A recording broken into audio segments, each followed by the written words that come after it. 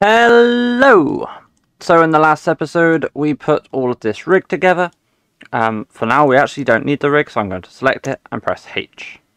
In this episode all we're going to be doing is refining and sorting the texture, because we're going to be making our own 3D clothes, so we do not need the clothing on the avatar. So I'm going to show you how to do that using texture painting. So we're going to hit this texture paint tab. And obviously we could just draw straight on. We're not going to do that. We want to select the colour on the body here. But once we've done that, you'll notice that if I drag down, it's going to make this colour, which is not the colour we want. So we're going to click this little arrow up here, and then instead of Studio Matte Cap, we're going to go flat. Now if I select the colour, it'll be the actual colour that we want. So we're now just going to select and colour the whole thing in, other than the face. We want to keep the face, but that's the only bit we want to keep. Everything else can go, and you can just draw it on here if you prefer it. It's a lot easier. Just remember that you don't want to accidentally go over the hair, because we want the hair.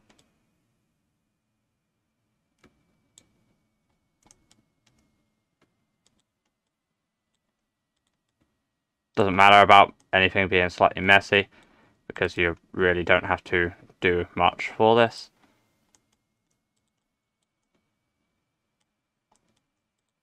It's just getting rid of anything that's not required.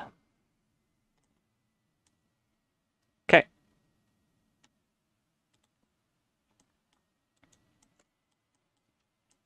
Alright, we have our completely naked character. It was asked of me in the last episode how I make the character sort of look a lot smoother. One thing I forgot to do is go Image, Pack. No, shading. Brilliant. Here's how I made the shiner go in its weird sort of shine that it had. Let me add a light in quick.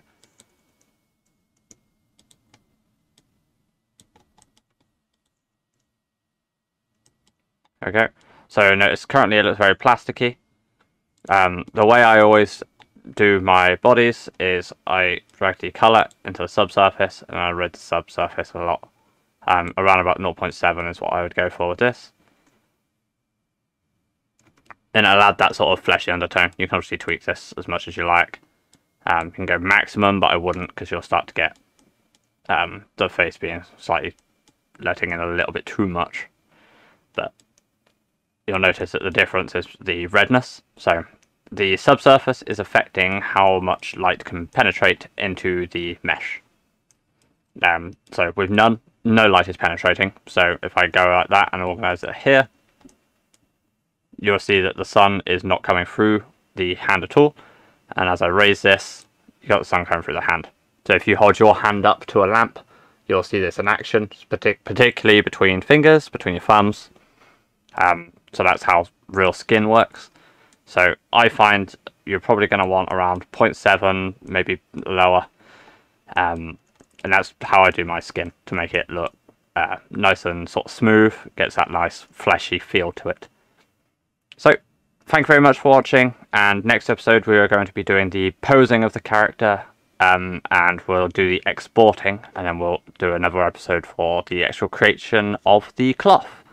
So hit the like, subscribe button, do your thing. Thank you very much for 100 subscribers. Didn't expect to get that, to be honest. But brilliant.